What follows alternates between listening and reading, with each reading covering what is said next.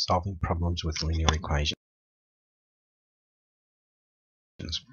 So we have to be able to do these worded questions. We have to be able to sort it out. Sometimes pictures help. Example 9 says, for each of the following form the relevant linear equation and solve it for x.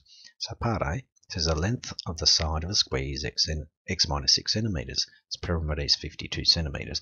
If I have a square, all the sides are the same, x minus 6. Perimeter, I add up all the sides, so there's 4 of them, have x minus 6, and that's going to be 52.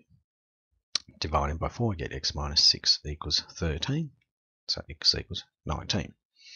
Part B, the perimeter of the square is 2x plus 8. Area is 100 centimeters squared. So again, I've got a square. The total area is 100 centimeters squared. Well, if this is the total perimeter, then to get one side, I've got to divide by 4. So 2x plus 8 divided by 4 is equal to a side.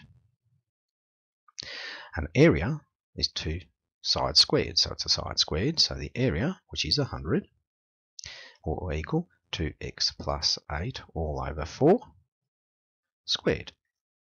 Now I'll square root the 100, give me plus and minus 10 equals 2x plus 8 divided by 4. Only positive required, as you can't have a negative length. So that means we've got 10 equals 2x plus 8 divided by 4. So we've got 2x plus 8 equals 40.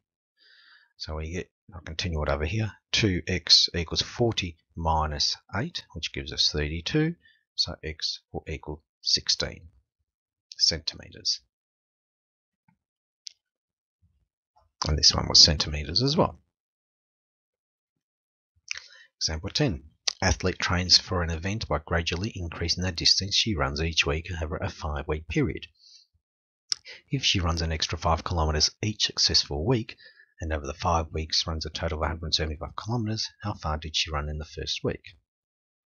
So we better say let x equal amount of kilometers run in the first week. Then week 2 will be x plus 5. Week 3 will be x plus 10 because she keeps increasing and increasing. Week 4 will be x plus 15 and x plus 20 for week 5. And all together she runs 175. So let's add them all up.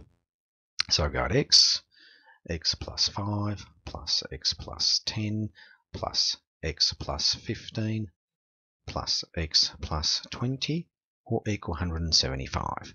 So we got, collecting like terms, 1, 2, 3, 4, 5.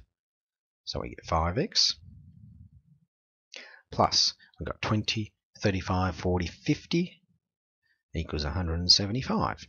So 5x will equal 125. So x will equal 25 and will be kilometers. A man bought 14 CDs at a sale. Some cost $15 each and the remainder cost $12.50 each. Total he spent $190. How many $15 and how many $12.50 CDs did he buy? So again, we'll go let something equal something. So we'll say let, we can't use CDs or C for the same thing. So we'll say let n equal number of CDs at $15. And therefore, what have we got left? Well, if there were 14 CDs that the person bought in total, we have 14 minus n equals at $12.50. That's what's left over. So in total, he's got 15 of the n's, and then he's got $12.50 at 14 minus n, and that equals $190. So expanding this, we've got 15n plus 175 minus 12.5n equals 190. So we get 2.5n plus 175 equals 190. 2.5n or equal 15. So n or equal 6. So he purchased 6 CDs costing $15 each,